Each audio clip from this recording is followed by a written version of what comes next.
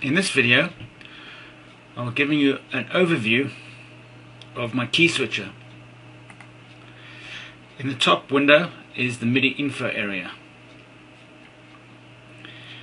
Effect on and off, and we're coming in on channel 1. What this unit does is use key switches to make patch changes.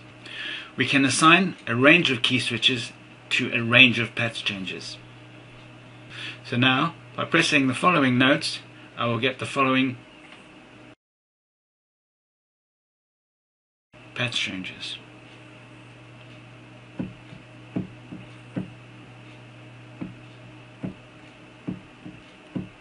If I'd like to increase the range, all I do is increase the note range,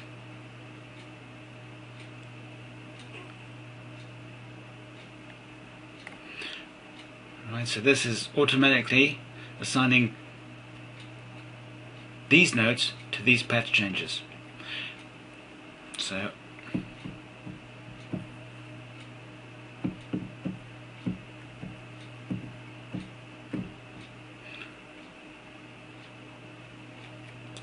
I can of course change the range of patch changes by moving it up.